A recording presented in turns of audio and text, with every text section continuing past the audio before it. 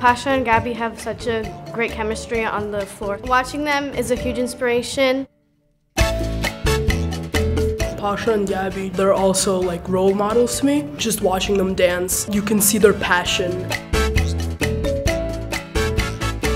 They really, I think, are great representatives, not only for our studio, but also for the United States and in general for dancing.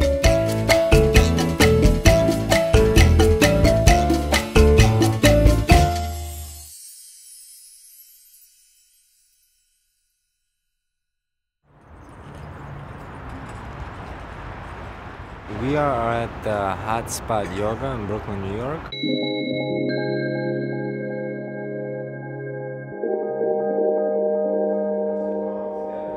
I love taking it because it gets me into my, I would call it the Zen mode, gets into my breath, relaxation, and the best part about it is that I feel 110% after coming out of this class. Level of awareness that we attain through yoga, how we always get a higher level of awareness through the stretching, through the breath.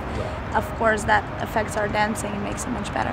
Dance is our whole day from... It's our whole life. We live, breathe, eat, dance.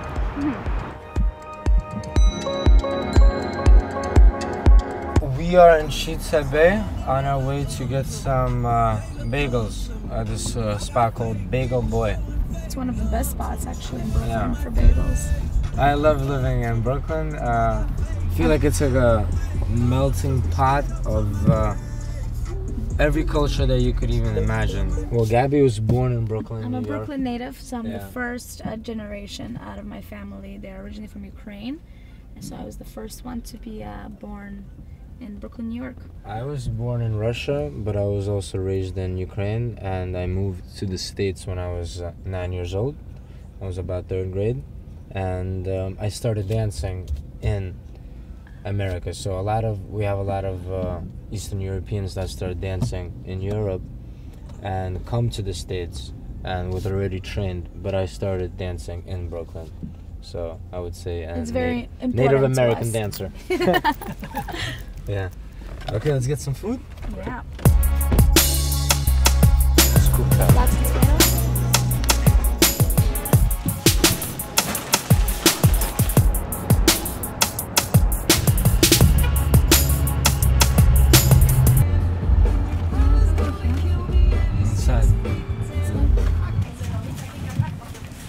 These are for my mom. It's her birthday today, so we're gonna make some time out of our crazy schedule just to say happy birthday.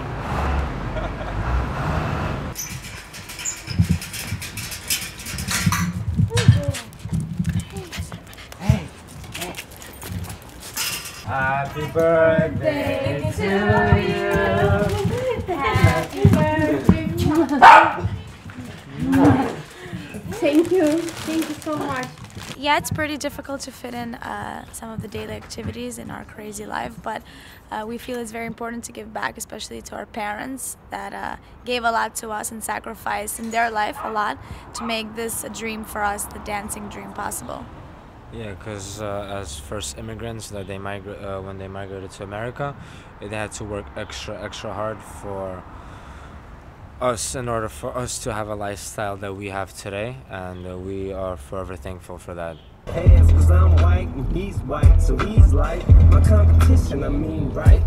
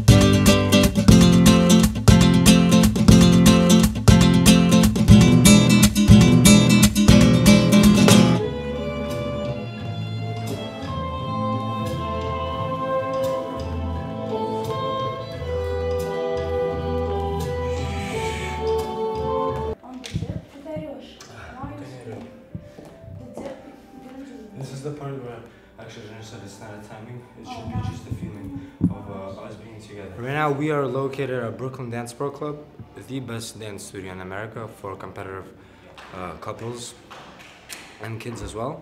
Right now, we are practicing a couple of things that we went over yesterday in Eugene's lesson, and just trying to make it perfect, always in pursuit of perfection. Specifically, we are trying to use each other's weight in the right way without actually being physical and using the hand. Actually using your feet, and through the feet we feel each other's weight without actually pulling each other with a hand. It's a little bit complicated, but that's how we connect, yeah. The studio serves many purposes for us. It's a place where we work. We teach a lot here. We also take our own private lessons here where we get better. So it's like our second home. We spend most of our day here. 2, 3, step, step. 2, 3, get over your foot here. 1, check, 2. This is Lisa. How old are you, 12, 13? 12. 12 years old. She had a partner. Recently they broke up, but now she's going to be competing with me. She's my star student, and she's doing really well. Well, dancing makes me happier and it helps me relieve a lot of my stress. And I just love to do it. Kids are stressed out these days, you know, with school, homework, lots of school. These guys are just actually freshly partnered up. He split with his partner. He was an actively competitive dancer, and they just got together, and we're hoping to create some champions. Working with Gabby is great. She's very fun and you can get close to her, and you'll never be scared to ask her any questions. So she's a great instructor. Ready? 5, 6, here we go.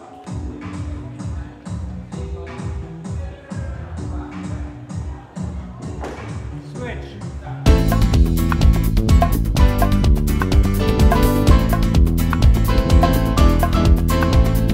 They're one of the top couples in the country that we have. Well, last year was a breakthrough year for them when they've been trying to crack the final of that Rising Star event for a couple of times unsuccessfully, and last year not only did they make the final, but they actually won it. So that was a huge springboard for them, and this year they are not qualified to do that anymore as champions. So they only have the open event. So it's a little bit more pressure because that's among the top couples in the world, but it's also more freeing for them, where I think they don't have specific expectations for how they're going to do. We're very prepared.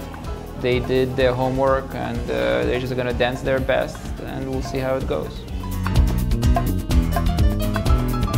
So it's a perpetual trophy. That means that you got to give it back next year. Now we're just dancing the open. No more Rising Star. Yeah, so we just got to give this back. Once you've won the event, that's it. You're done. This trophy reminds me that through hard work, dedication, and true belief in your craft, you could prevail and Succeed, yeah.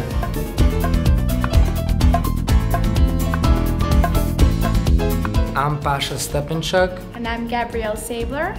And you're watching us on FloDance.